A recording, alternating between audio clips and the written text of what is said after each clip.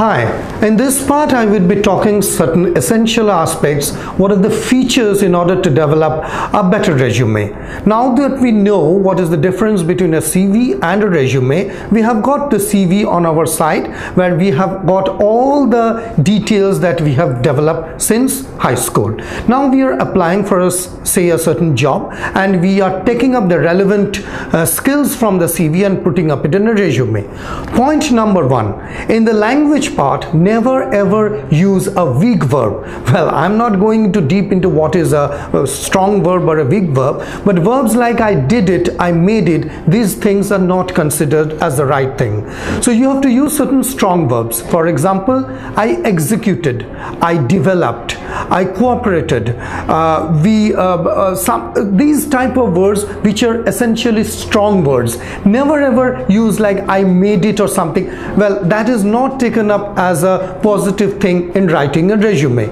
So strong verbs like cooperated, implemented, developed, executed, analyzed. Analyzed is again a strong verb. Use these words in order to develop a resume.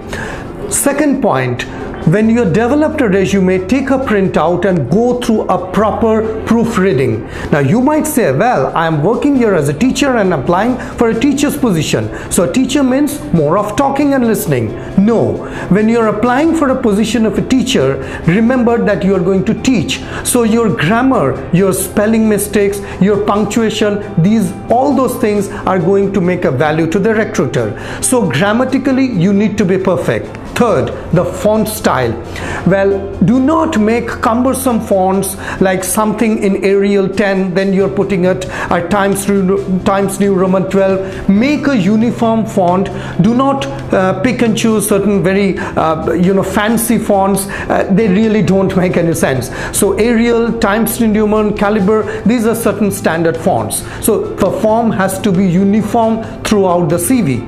What comes next is that don't use cumbersome phrases like I wanna go, I want to be a teacher, I would really like to develop my skill. There is no scope of liking. Certain things which are absolutely certain has to be clear.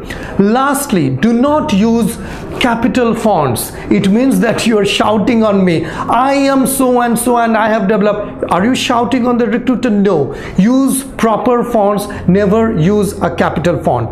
Well, all these things taken together along with the good proofreading, along with the paper quality in which you're submitting, although most of the time we submit CVs through PDF or doc files, but in case of a classical application, take a good paper, take a proper printout, correct your grammar, put a proper passport size photo if required on the top, use proper language, analyze and find out what are the things they need. Well, I think these are the things which are required by recruiter, and if you use those steps, I think your job application is definitely going to get a value. Thank you very much.